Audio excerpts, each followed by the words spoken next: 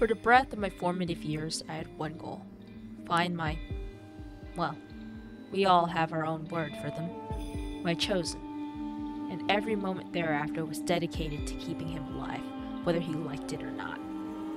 There were turbulent times before the last city, before humanity found hope for the future.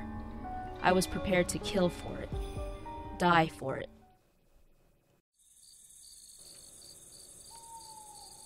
He opened his eyes in the night air and took an even breath.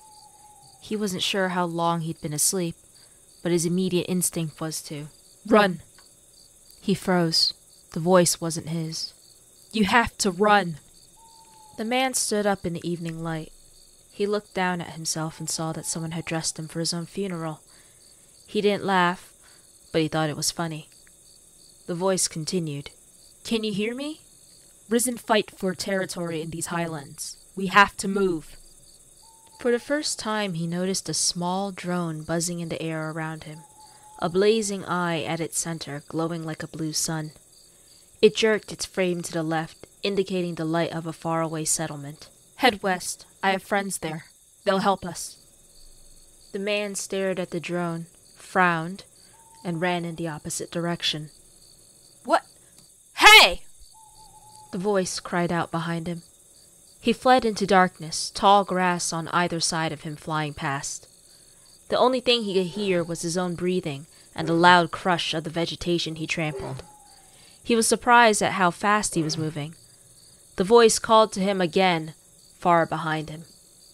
He heard the roar of the machine before he saw it, and he didn't feel a thing as it exploded out of the tall grass to the right and landed on him, crushing him beneath its bulk.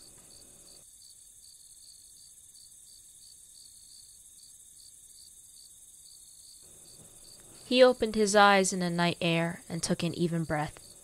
You died, the drone explained, hovering over him. It was smeared with a dark, filmy paste. I brought you back. He stood up and looked down at himself. Same clothes, nothing hurt.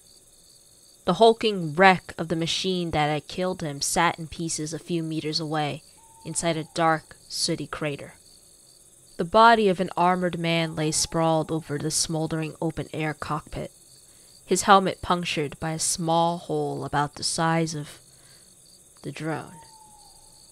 Are you ready to listen? Let me take you to my friends. This region is full of raiders like this man, led by Risen like you. You've got a lot of catching up to do. What the hell are you? The man spoke for the first time. I'm your ghost. My only purpose is to support you. You work for me? In a manner of speaking, yes. Is this the afterlife? In a manner of speaking, the drone said, nodding at the western lights once more. Can we go? Not that way. The man headed in the opposite direction. The drone watched him trample the high grass and disappear. It stared up at the massive, disfigured orb that dominated the sky, then made a small adjustment to the orbital pattern of its modular armor. It hurried after the man.